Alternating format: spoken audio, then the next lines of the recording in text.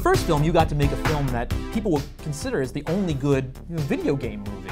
Now we're in the world of the full internet. We get to bring in a lot more. Was it kind of like constricting of like, what am I going to pull in now? What am I going to use? Where do we go from here? It was hugely challenging when we first came up with the idea of the internet. It's like saying, we're gonna do a movie about New York City. Cool! And then you go, well, wait, there's Penn Station, there's the Lower East Side, there's Harlem, there's Brooklyn, there's the Bronx, there's 8 million stories. And so it became very daunting very quickly, and the way we were kind of able to ground it is figuring out exactly the story we want to tell about Ralph and Vanellope's friendship, because ultimately that's at the core of this movie. It's about two friends who go to this new place and their friendship is tested as a result of it. Did you want to add anything else to that? No. Well, and Josie, like I said, you've worked with these gentlemen multiple times on multiple projects, including both Ralph's Here and Zootopia. And, right. you know, people may, you know, you have the credit as Juliana Bing Bing, but do you have, I mean, I imagine you're probably all over the place in these films. Is that the case? The way that these guys work is very intensely in the editorial room, in the cutting room, and so we'll watch a sequence in storyboard form and then decide to make some changes, and sometimes it's on the fly. You know, Phil will write some new lines, and I'm sitting there drawing new storyboards, and we're coming up with different ideas, new ideas, and then we'll just say, okay, who wants to do the new line for Jubilina Bing Bing, or, you know, new characters, and so we'll just get up there and do fun voices. And it's sort of like we test out new material, and then it just somehow just ends up in the films, and I think that's how I ended up there. And in the editing room, we've set up a microphone, you know, so we can just do it right there, you know, as we're cutting the movie. And we've kind of become like a 4-person troupe, acting troupe, where it's Phil and I and Josie and Pam Ribbon, the co-writer on this movie.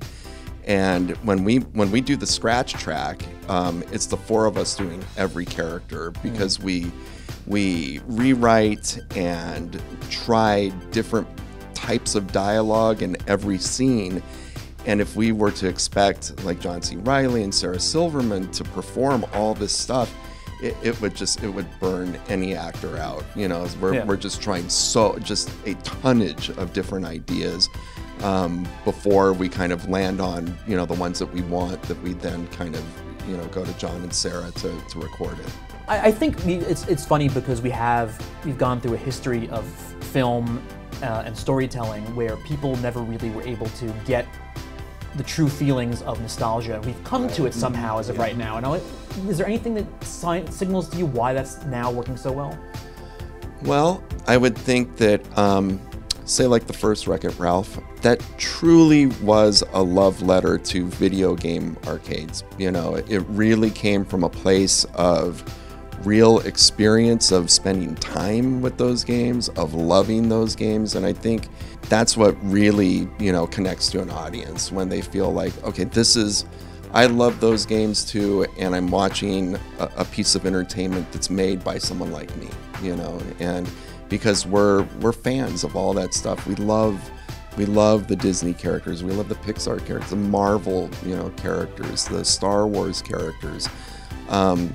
So we want to do right by them, but have a good time, you know, in satirizing, again, the tropes, you know, of what we all know and love, you know, about that stuff. And, sure. I just wanted to add, like, for me with the princesses, I grew up loving Little Mermaid, and my favorite Disney animated movie is Cinderella.